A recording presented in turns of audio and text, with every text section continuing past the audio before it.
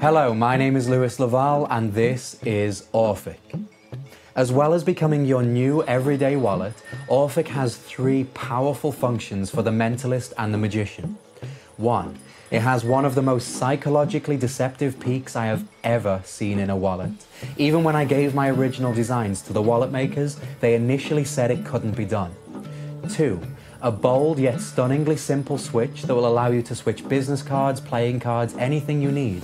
If you can fit it inside the wallet, you can switch it. And 3. The secret load. Whether you want to load predictions, reveals, or even signed playing cards, Orphic's got you covered. As well as the Orphic wallet, I have also created Orphic Plus. Both wallets are just as powerful as each other. They have the exact same functions, features, and amount of pockets. The only difference between the two is that Orphic Plus is just 1 centimeter wider. Now, a handful of my mentalist friends that I've spoken to prefer Orphic because they work with business cards, billets, and only a small amount of playing cards, so the Orphic wallet is perfect for them. But a handful of my magician friends who are serious card workers prefer Orphic Plus because that 1 centimeter extra width makes that signed card to wallet just that little bit easier. But everything we teach you in the instructional video can be performed with both. So the choice is yours. In the instructional video, I'm going to teach you not 1, but 5 different ways of getting your peak. So no matter what kind of situation you find yourself performing in, you'll be covered. I'm going to teach you 2 of my favorite drawing duplications that you can perform with the Orphic wallet. You'll learn a handful of switching methods, and I'm also going to give you plenty of subtleties, presentational points, and extra mentalism ideas. And if that wasn't enough, my good friend Craig Petty is going to teach you some incredible magic routines that you cannot perform with any other wallet.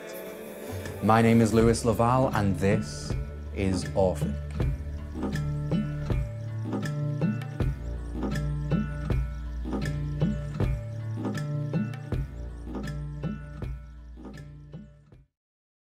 So, Cameron, yes. I need you to help me, okay? You're going to see an awesome trick. Okay. I'm going to show you the difference between a mind reader and a magician. Okay. Because I'm not a mind reader, I'm a magician, but I do know, I have got friends that are mind readers, and I dabble a little bit. And a lot of people turn around to me and they say, Craig, because that's my name, Craig, they say, Craig, would you like to know I want to know the difference between the two. So I'm going to try and show you that. Would that be okay? Yeah, sure. And we're going to use a deck of cards. The wallet is going to become important a little bit later on, and you'll see why. I will tell you, there's something inside the wallet that's kind of interesting. Okay. We'll get back to that in a bit, all right? So, pack of 52 cards. Do you want to shuffle them or do you trust me? No, it's fine, yeah. You happy? Yeah. Brilliant stuff. If you're happy, I'm happy. So step number 1, a magician would have a card picked and signed. Magicians are all about signing cards. So first thing I want you to do is grab a card for me, any card that you want to, and have a look at it, remember it, and don't forget it. Are you happy with that card? Yeah. Good stuff. So I'm going to give you a pen.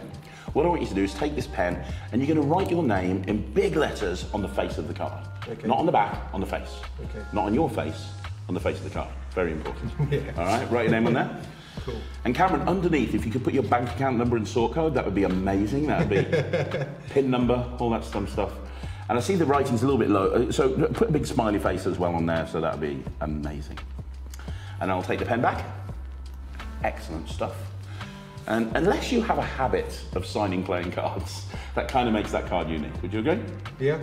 Good. Then what a magician would do is have the card put back in the deck, and then the magician would try and lose the card in the pack, and they'll probably do a few fancy cuts and a few fancy shuffles.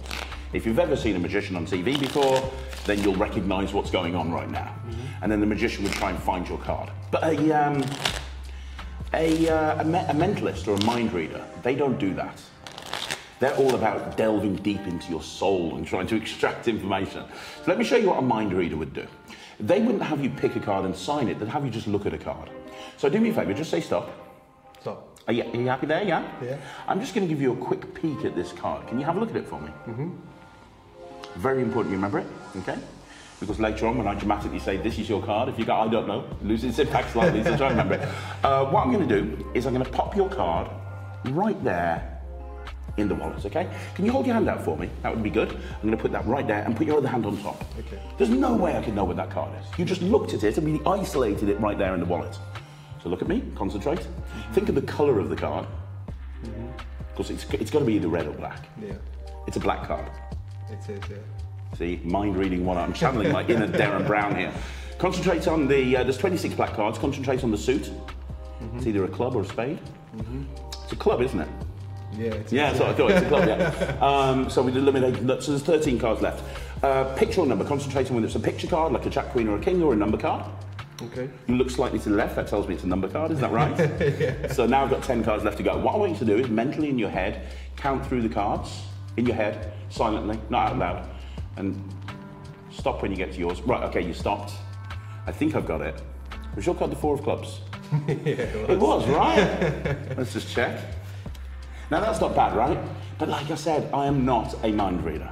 I'm a magician. Hold your hand out again for me. Put your other hand on top. This is how a magician would find a card, because you signed a card, didn't you? A magician would go fancy. See, what a magician would do is take the deck with one hand, cut the deck with one hand, shuffle the deck with one hand. That's called a lonely guy with way too much time on his hands. And then when they've done that, they would get to your card, and I think that's your signed card, but I'm going to go one step further. If I put it under my hand and do this, it vanishes.